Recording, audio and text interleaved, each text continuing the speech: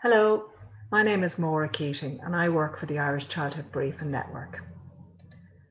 ICBN is a support network. It works with members to promote the voice of bereaved children and young people, recognising that theirs has traditionally been the silent voice of grieving.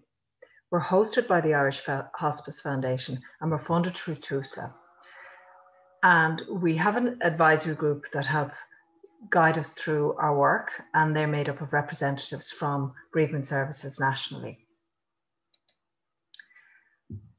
Our main aims are to support professionals to deliver high quality bereavement services, to respond and signpost bereavement queries from families and carers, to provide information for the public around issues in relation to childhood loss, and to try and advocate for bereaved children and young people through influencing policy and decision making in Ireland, and to generate new ideas and approaches to help enhance the capacity within the sector.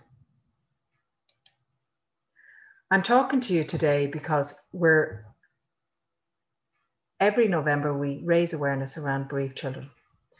And as members of staff within the family resource centres, I'm very conscious that you're frontline working with families on a day-to-day basis, and the issues of bereavement and loss come up both from an adult and a child perspective. So I'm going to spend a little bit of time just sharing with you some information that we use in understanding how children grieve and the different ways in which as adults we can respond to them to help them express their emotions around grief. But just before we go into it, I just want to acknowledge that, talking about this subject can be very difficult. It can tap into our own emotions, it can tap into our own feelings and concerns and worries. And that grief by nature is a very hard and lonely thing. It's a very individual thing. So if as a person, as a human being, as a worker in a family resource centre, you're affected by this grief, don't be afraid to reach out and get some support for yourself. So basically, just to acknowledge, I suppose, when someone dies, it is human nature, it's natural almost to not know what to do or say. It's hard to talk about these things. Sometimes we don't even know how we're supposed to feel. When we're personally affected, it can be incredibly overwhelming. But there's no right or wrong feelings in relation to grief. There's no map, there's no stages, there's no schedule. It's an individual experience. We all experience it differently. Or any of you who've been through a loss recently will even recognize that within your own family members, you all approach it quite differently. So grief does what it wants effectively. It takes over you in different ways, and it doesn't follow any rules or schedule.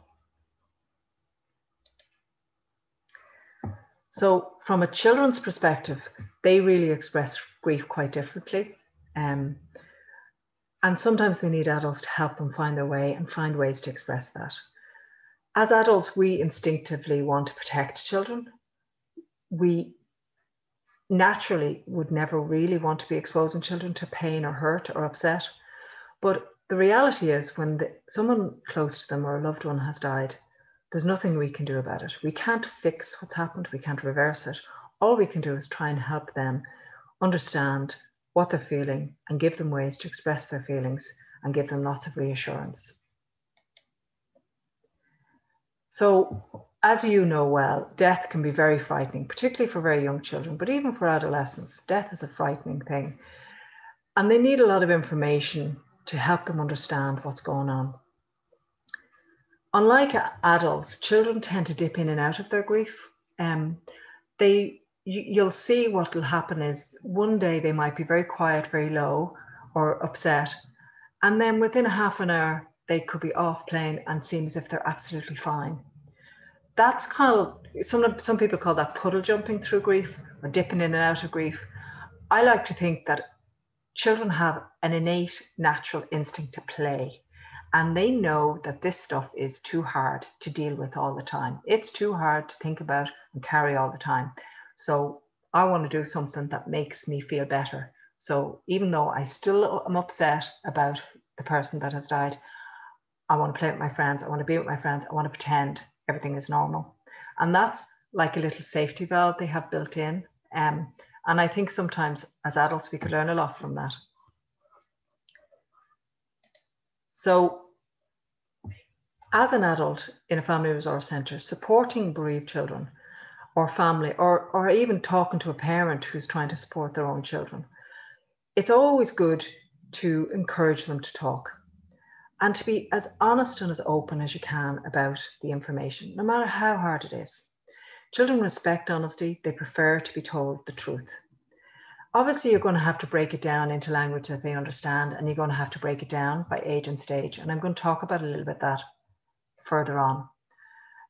But it's really important as adults for us to acknowledge the child's feelings and to encourage them to ask questions. And even if they don't want to talk about it, it's not putting them under any pressure to talk, but letting them know that you're there for them, and that you can talk to them if and when they choose to.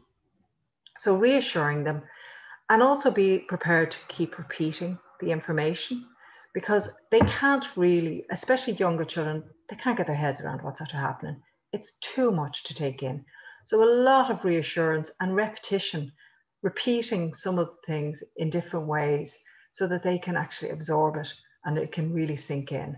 It helps them process what's happened and their grief and their emotions around it. So basically explaining them in whatever way they need to hear it. Again, young children and adolescents particularly, they don't want a big long lecture about this, but they want to be told the truth, and they want their questions answered. So be led by their questions. If they ask questions, be led by their questions and don't be afraid to answer them. And if you don't have the answers, that's fine as well. You just say, that's a really good question. Let me think about that, and I'll come back to you. And then come back to them. And if needs be, talk to another colleague. You can talk to us and get a bit of guidance on how to respond. But don't be afraid to answer the questions. If they're asking the questions, they want to know the answer. So I'm going to talk through the next few slides, breaking it down by age, children's understanding of death, and some of the reactions you might see. And you'll recognize some of this stuff from your work on a day-to-day basis with children in the family resource centres. So very young children, sort of from 2 and younger, and babies, obviously they don't cognitively understand what death is, and they don't understand that it's final, but they do feel the absence of somebody, particularly if it was somebody close, and they will feel the absence, and they will sense the change in the family and the upset in the family. So they will sense that. But with that age group, it's really important to maintain the routine. I suppose it's important with all age groups to maintain the routine, but particularly with the very young ones to maintain the routine, because once they get their basic needs met and they're nurtured, then the anxiety around what's happening and the absence will be soothed. But they may appear more clingy, a bit more distressed. They obviously won't have the words to express it. They might have mad outbursts of crying or get a bit withdrawn, or lots and lots of angry tears. So that age group, even though we often think, oh, they don't understand it, they do feel it. So, and as they mature and as they get older, they'll feel it in different ways. And you will have to maybe, children who had a bereavement when they were very young, that only know about it from what they've been told and don't remember it, will have emotional feelings about it as they mature. And I'll come back to that later. Then the children in the sort of preschool age group, again, they don't understand that death is final. They don't understand that this person is gone forever. And they may sort of get into searching behavior. They might start looking for the person, or they may start thinking that okay, they're dead, but they don't understand what dead means. And using the word dead is really important. A lot of adults feel that if we soften the words and say things like they've passed away, or they're gone, or we've lost grandma, or they've gone to a better place, that actually we think we're protecting children by using those soft words, but actually what happens is that can cause a lot more confusion in the child's mind, because if they think the person is lost, they'll go, well, let's go look for them. If they think they're gone to a better place, well, why can't we all go to this lovely place if it's a lovely, better place? You know, so it can often cause more confusion. And they may not articulate what's confusing them, but it's in their heads. So using the words like dead and death are important. The body has died. They look like they're asleep, but they will never wake up again. Now, they won't really understand at this early age that it's final, but what you're doing is you're setting the seed for their understanding as they mature, and you're helping it be less confusing for them. But at this age as well, they may show signs of aggression, and they may have lots of different intense emotions. And that regression is normal. They just need a bit of space, a bit of time, a bit of nurturing, and a bit of support, keeping and establishing the relationships and the routine as best as possible. In some family circumstances, a lot happens. There's a lot of other stresses in the family, and a lot happens when there's been a death, and there's a lot of upheaval. So it's hard to keep routine and normal, but as best can be, keep routine and normal. And that might be, in your case in the Family Resource Centre, the children attending the services that they had always attended, being with the same caregivers, being with the same group of children. You know, that might be the most stable thing in their lives at this time of a bereavement. So, you know, you can play an enormous comforting role.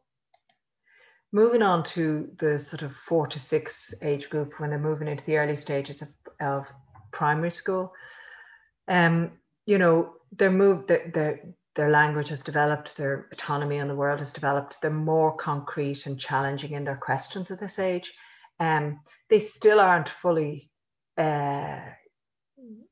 able to completely understand the complexity of death and the meaning of death and the finality of death, but they are able to understand a little bit more, and they certainly will have more questions, and they will need to be given more information.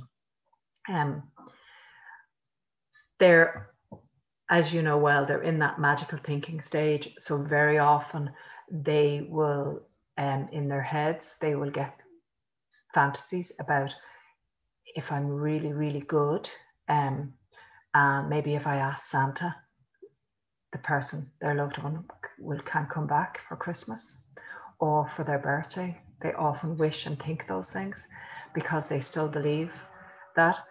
On the reverse of that, sometimes because of the magical thinking, they, you know, they can worry that maybe it's something they did, maybe because they hadn't been very good, or they had a, you know, thrown a tantrum, or had an argument, or hadn't done what they were supposed to do, that has caused the death. And again, all these thoughts can be confusing in their heads. Sometimes they will not articulate it. They will not get the words out. Sometimes they are afraid to say those words, or sometimes they don't have the words.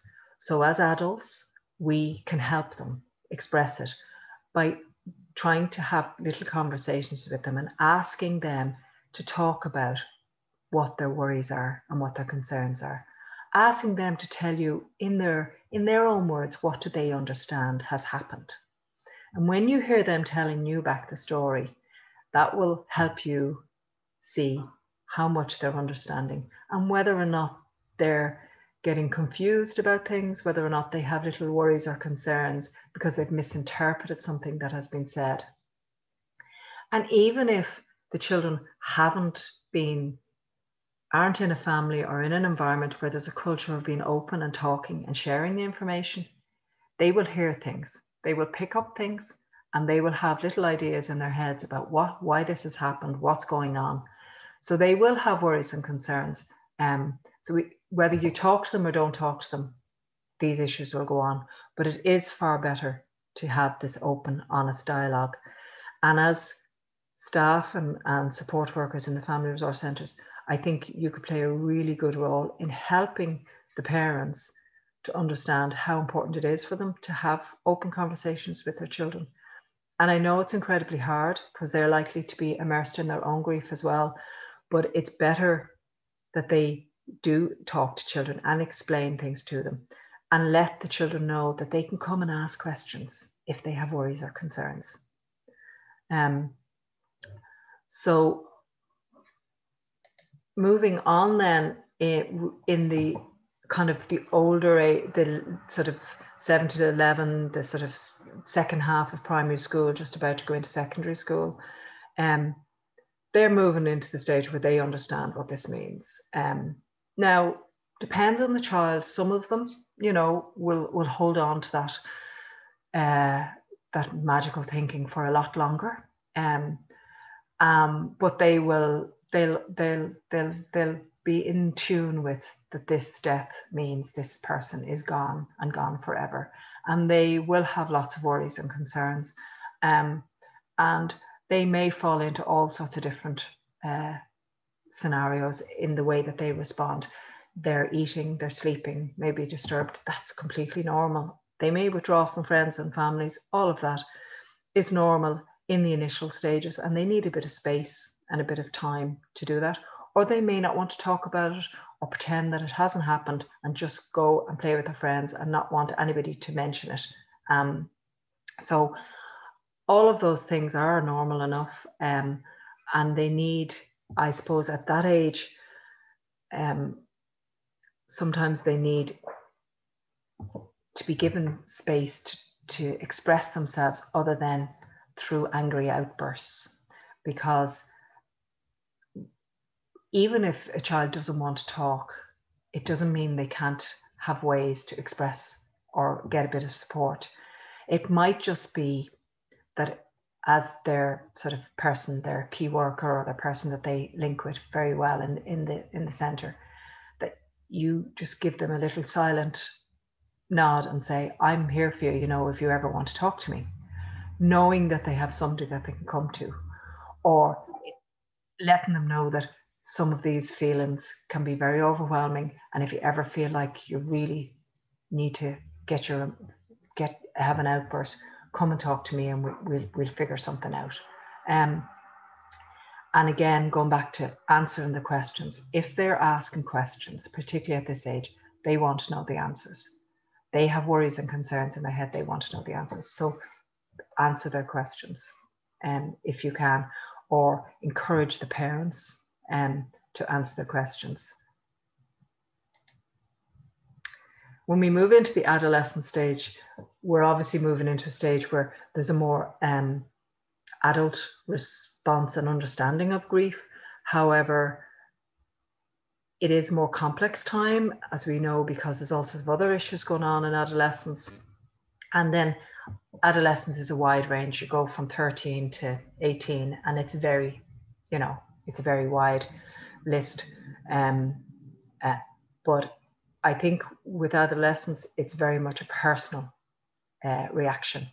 And I think we really have to be very respectful of their personal reaction and give them space to respond and to talk if they want to talk, or not talk if they want to talk.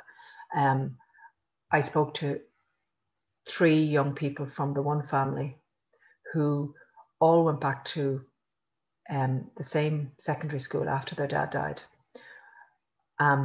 One was just starting, it was his first year in the school. The other was in junior cert and the other was in leaving cert. And each of them wanted something completely different from the school. The oldest girl was really annoyed that the teachers didn't acknowledge what had happened and didn't talk to her about it. She felt this was disrespectful and that this was a huge thing that had happened in her life, and she'd been through that school for years and most of them didn't even acknowledge that what she'd been through.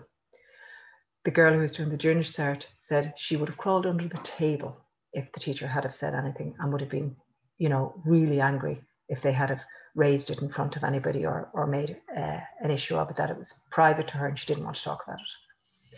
And the young lad was starting school, was very overwhelmed. It was all new to him. He was making new friends, and one of the teachers took him aside and kind of gave him a little bit of a a pep talk and said, if you're ever stuck or if you ever need to talk to somebody, you just, you know, you have permission to come to talk to me anytime. And he found that really, really comforting. So that's one family, 3 children, and they all wanted something different from the school. So it really is a message that one size doesn't fit all, and particularly in the older age group, we have to be very respectful of what they want and respond and just talk to them personally and ask them what way they would like, what they acknowledge what's happened, but then say, what would you like me to do? Is there anything you'd like me to do? So moving on then, I suppose there's always the issue of when to be concerned. And while there's lots of disruptive behavior that will emerge as reactions to grief from children because they don't necessarily have the words or they don't want to talk about it, and it'll come out in lots of different behaviors. Again, as I keep saying, there's a lot of that is very normal, and we just have to give them a bit of slack and a bit of support and help them find the ways to express their emotions. And often that comes out in the earlier months. But over time, if the child is persistently anxious, if they're persistently aggressive or really withdrawn and not engaging with their normal activities and friends, and I don't mean in the first early stages, because it's understandable that they won't want to do that, but if they're persistently doing that, or if they're, you know, if you feel that they're, you know, continuing to carry the blame and the guilt themselves, or obviously the issues of self-harm or suicidal behaviours, then that's when we need to look for other supports for children. But it's really important to know that all the evidence and all the experience shows that the majority of children will learn to live and deal with their emotions around grief from the support of family, friends, and the community around them. So that's where children will get their support, and that's where they'll learn how to deal with their grief. And that's where the majority of children, that's what the majority of children need. And that's why you guys are so important. And that's why parents are so important. But only a very small minority will need support externally. So I think that's often very reassuring for parents, because sometimes parents will come and say, will they need counselling? Should they go to talk to somebody just because they're angry or upset? And while some children may, but only a very small minority will, what they need is for the people that are close to them on a day-to-day basis to understand what's going on for them, to have ways to connect in with them and to be open about talking about this issue with them and letting them know that it's okay to talk. We can't fix it, we can't solve it, but we're there for them to help them deal with their feelings and emotions. So I'm going to wrap up shortly, but just in summary, we have to recognize that children grieve too. They grieve a little bit differently, but they grieve too. So this is some ways that we can help them. They grieve in a very personal, individual, and unique way. They express it differently. They dip in and out of that grief, like I said. They understand loss in different ways as they grow. So what they've been told when they're maybe 4 or 5 about the person, their loved one dying, may need to be repeated when they're 8 or 9. And some people get worried about that and they think, oh, are they regressing? Because we told them all this when they were 4 and now at 8 they're asking all these questions. All that's happening is they're understanding it in a little bit more. As they mature, they're understanding it in a more mature way. So their questions are different and they're almost sort of reliving it a little bit because now they're understanding it in a more mature way. So that's normal. And often parents get really worried about that. And I find reassuring parents that that's not regression, that's normal. That's just them growing to understand it in a way and being able to ask the questions that they didn't know how to ask when they were only 4. So they learn how to express their emotions from family, and play is a really important outlet for grief. They're hardwired to play. They will get out and play as a lot, almost like the little safety valve, because I'm not going to deal with these. This is all too hard, too upsetting. I'm going to play. And that's a great outlet for grief. So what helps them is compassion, warmth, and connection. Instinctively, that is what as humans we would like to do. But for some reason, when it comes to death, we kind of are terrified we're going to do the wrong thing or say the wrong thing. So we shy away from giving that natural compassion and warmth. But we would actively say, no, that's really what's needed. Children are helped when they're prepared for things, when they're prepared for what they might experience and what they might see. So obviously, if it's close to an immediate death and they're attending a funeral, helping them, explaining to them what's going to happen, what they're going to see, or if somebody is dying in the family and they know that somebody is dying, explaining to them what's going to happen and how that's going to happen, helping them be prepared. Also, when they see adults that are modeling healthy grief and healthy coping, that really helps them. Now, I know that's very hard. There could be a lot of other stressors going on in the family. The family could be very upset and dealing with their own grief and emotion. But the more the family gets a bit of support for dealing with the grief, the better the children are going to be by default. So seeing the family and other adults talking about grief in a normal way and saying, yeah, it is upsetting. And if we cry, we cry. What's the harm in us crying together? You know, that is a normal way of expressing your grief. Then again, what helps children is being given space to experience it and express it in their own way. That example of one size not fitting all is really important, and not expecting them all. And, you know, as they journey through their grief and as they mature, they'll at different ages, they may want to talk all about it. Other ages, they may want to shut down and not talk about it, and just respecting that. Giving them clear, honest, empowering and open language and words. And understanding that they're not the only ones that have gone through this. So maybe connecting with other peers in the Family Resource Centre who've had a bereavement in the past, who get it and know and are able to say, I remember feeling like that when my dad died, or I remember when my nana died, you know. So that can be very helpful for children. Again, giving them choices and respecting their difference. The last thing I'm going to share is a really small little video, which just kind of, you can maybe share with families, and you can share with other staff in the Family Resource Centres. It's only 1.5 minutes. It's really short, and it just reiterates the message. Take a second to just play. I'll just full screen it. Okay. So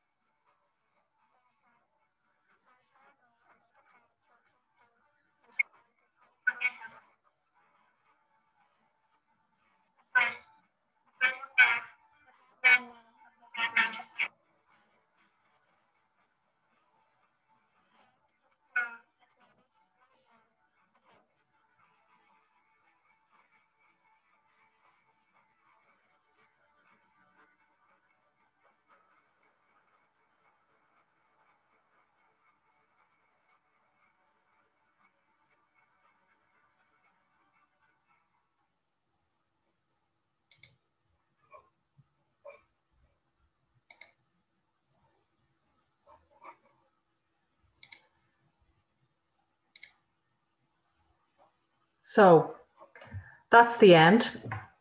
Just want to say that we're there for any of you in the Family Resource Centres. If you want to ring us, well, and talk to us, if you want to check out anything or just get a bit more information, we're there for you in any shape or form. We have a website, childhoodbereavement.ie. There's lots of information on the website. You can signpost parents to it. You can link in with the local schools. There's a whole school section on there. If there's any information that you want from us or any guidance, feel free to contact us. You can contact me directly through the website, through the contact form, or I'll send on my email details after this. Take care and the best of luck.